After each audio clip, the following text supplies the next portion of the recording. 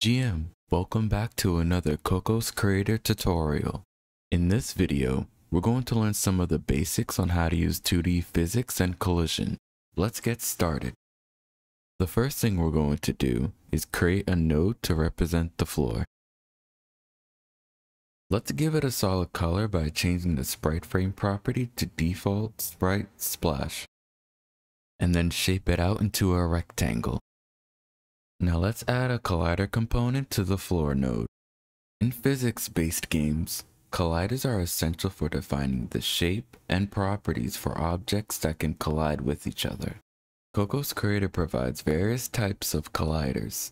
The box collider is a rectangular shape that's great for objects like walls and platforms. The circle collider is useful for objects like wheels or coins to collect. And the polygon collider allows you to define custom shapes using a set of points. It's ideal for objects with irregular or complex collision areas. Let's add the box collider to the floor node and explore its properties. The editing property allows you to visually adjust the collider's shape in the scene editor. The group property can assign the collider to a specific collision group. This can be useful for categorizing and filtering collisions between different objects in your game. We also have properties like density, sensor, friction, and restitution. We'll dive deeper into each one soon, but for now, let's create another node and name it block. Change the sprite frame to default sprite splash. Set the width and height to 100 and change the color to red. Lastly, add a box collider component to define its collision area. Now let's run the scene. As we can see, there's no gravity on our node, so the block just stays in the air. We need to add a rigid body component to fix that issue. This component allows objects to be affected by gravity and other forces. Let's add a rigid body component to the floor node. Now let's take a look at some important properties of the rigid body component. Enabled contact listener allows the node to detect collisions and respond to them programmatically. We can set the type of rigid body we want, and we'll also find properties like gravity scale, linear and angular damping and velocity, and fixed rotation. Let's focus on the 4 types of rigid bodies available in Cocos Creator. The static type is used for objects that remain stationary and unaffected by forces. It's commonly used for walls, floors, or other static elements in your game environment. The kinematic type is like the static type, but allows you to manually control the movement of objects. You can change their velocity and position, making them ideal for moving platforms that interact with other dynamic objects like the player. Dynamic type represents objects that are fully affected by forces such as gravity and collisions. These objects can move, rotate, and interact with other rigid bodies. Lastly, the animated type is derived from the kinematic type. This is basically used for rigid bodies in combination with animation editors. For our floor, we'll select the static type as we want it to remain stationary and unaffected by any forces. Now let's add a rigid body component to the block node. Leave the type as dynamic, as we want it to be affected by gravity and collide with the floor. Now let's run the scene and observe the effects of the rigid bodies on the objects. Now the block falls and collides with the floor, but if we change the collision groups, it'll have a different effect. To manage collision groups, we need to access the physics settings. Go to project settings, then select the physics tab. In the physics settings, you'll find the collision matrix. This matrix allows you to define which collision groups can interact with each other. Each row and column represents a collision group, and by checking the boxes in the matrix, you enable collisions between the corresponding groups. Let's add a new collision group called floor. This group will be assigned to our floor object. Leave the box between default and floor unchecked. Change the group to floor in both collider and rigid body components. Now let's run the scene and watch the effects of the collision groups on our objects. Notice that the block now falls through the floor. This happens because the block and the floor are in different collision groups that isn't enabled to collide with each other. Set the group back to default and let's dive deeper into the different physics properties. Restitution is a collider property that basically determines the bounciness of an object. A higher value means more bounce. Let's experiment by setting the block's restitution to 1. Run the scene. Now we can see the block bouncing off the floor with a good amount of energy. This creates a more pronounced bouncing effect.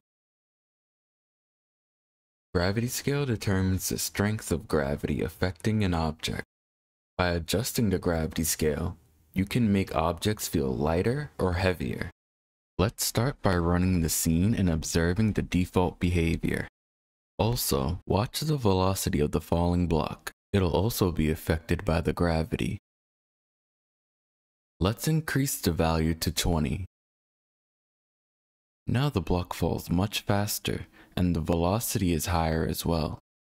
We can also reduce the gravity scale to make objects feel more lighter. Let's set the gravity scale to 0.5.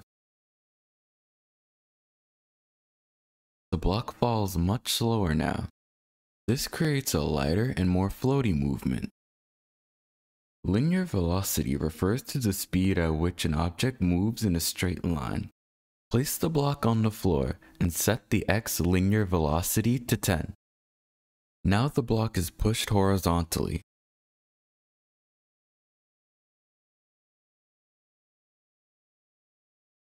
Let's set the block's y velocity to 10 instead. The block pushes up vertically like a character jumping. Angular velocity determines the rate of rotation for an object.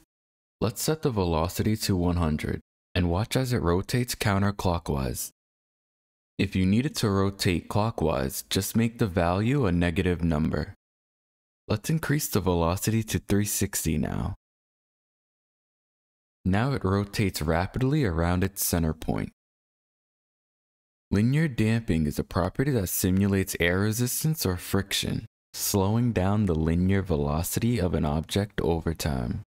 With a y velocity of 100 and damping set to 10, the block's velocity gradually decreases, simulating the effects of air resistance.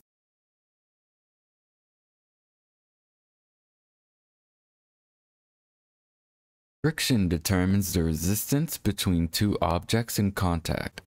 It affects how much force is required to move an object along a surface.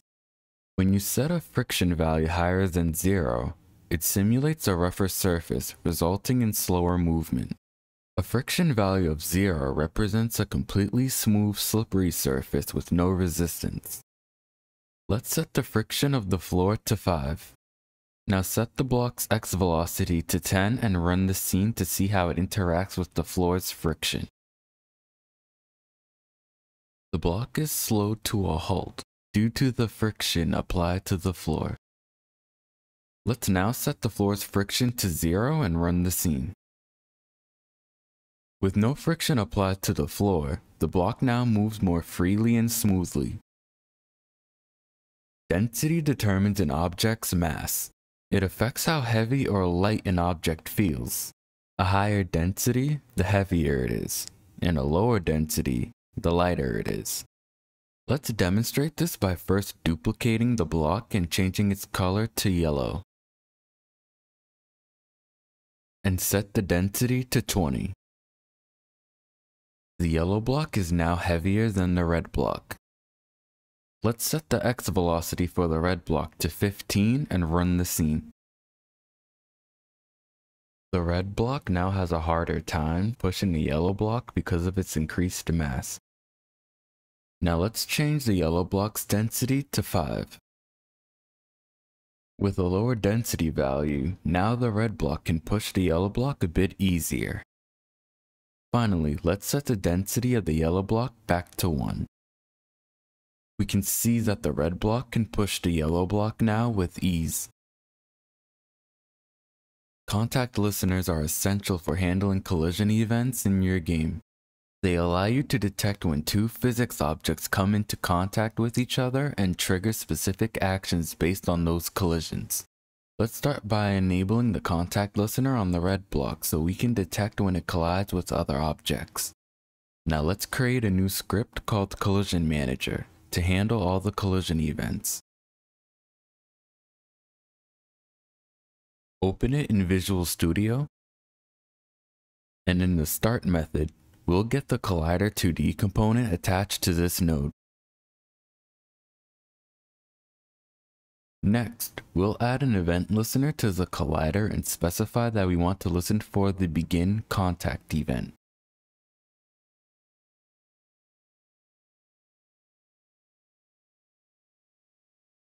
This line allows us to detect when a collision begins between the red block and other physics objects. Now let's implement the onBeginContact method to handle collision events. With this code in place, we're now ready to handle collision events between the red block and other objects.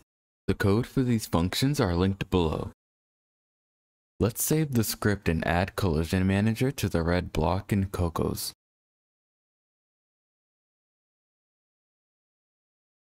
Raise the red block a bit to allow it to collide with the floor. Let's run the scene and observe the console log. Now a message is logged in the console when the red block makes contact with the floor. The onBeginContact method has three parameters. Self-collider refers to the node the script is attached to. Other collider refers to the collided object. And contact contains the most important info about the collision. Let's update the console log to display the name of the collided object. For this, we'll need to use the other collider parameter and then get its name. Save and run the scene, and now you should see the log with the name attached. Sensors allow physics objects to detect collisions without causing any physical response. Let's enable the sensor on the yellow block. With sensor turned on for the yellow block, it can now detect collisions without affecting the red block's movement. Let's set the red block's X velocity to 10 and run the scene. Even though the red block collides with the yellow, it passes through without any physical response, and the message still logs in the console, indicating that a collision has been detected. You can use sensors for stealth games, activating cutscenes, objective markers, and much more. Joints are used to connect two physics objects together, creating various constraints and interactions between them. Copy the values for both red and yellow blocks I have shown.